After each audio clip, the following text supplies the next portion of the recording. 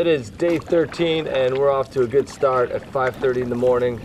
And with 3 portages ahead of us for the day, I think this calls for a montage. 10 miles into paddling today. It's time to portage around Blanchard Dam, which is right over here. Blanchard Dam is the tallest dam on the Mississippi River at 47 feet of waterhead. Still early in the day, we have enough energy to power through this one in 20 minutes. 2 more of these. 1 dam down, 2 more to go. A few miles downstream is the Sartell Dam, which runs the paper mill across the river, appropriately named the Sartell Paper Mill. This dam has by far the worst access to the other side. 300 yards away is where we'll put in, but not before we have to take the road to an almost impassable entry, not ideal for canoeists.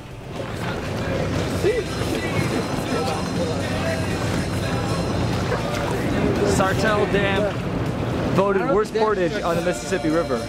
It's beautiful. Before reaching Dam 3, we hit some excitement over at the Sauk Rapids.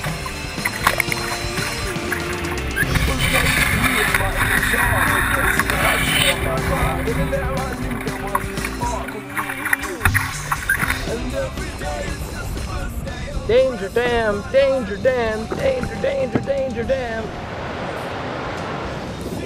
The dam in the city of St. Cloud concludes our day of portaging.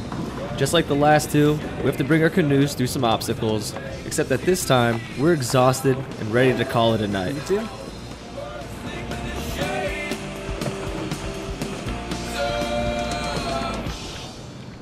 How is it? It's awesome. Really? Yeah. After a long day of portaging, we find a campsite not too far from the dam. We cook up some beans on an open fire, relax, and get some rest for, you guessed it, another day of paddling.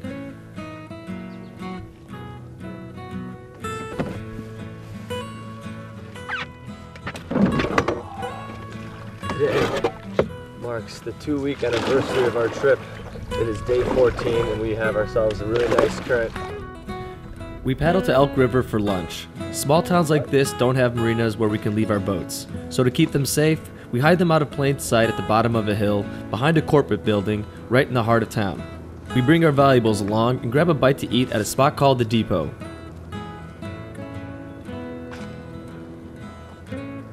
Salsa, cream mustard, sour cream. You guys try the tater tot things? Yeah, they're really good. Yep. Yeah.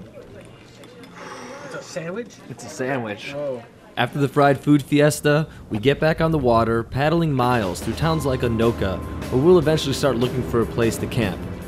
But it's not as easy as it looks, so we end up zigzagging down the river, trying our luck.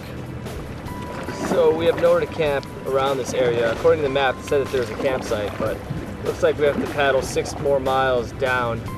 The sun starts to set, and we find out that there's another portage ahead of us. Portage around just ahead.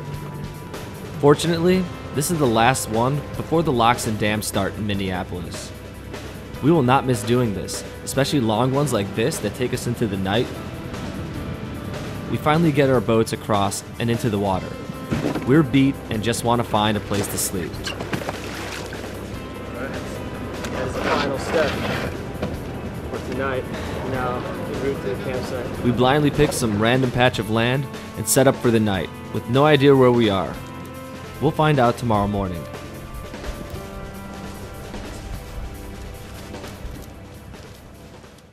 I went down to Vegas about 3-4 years ago. I think it was January.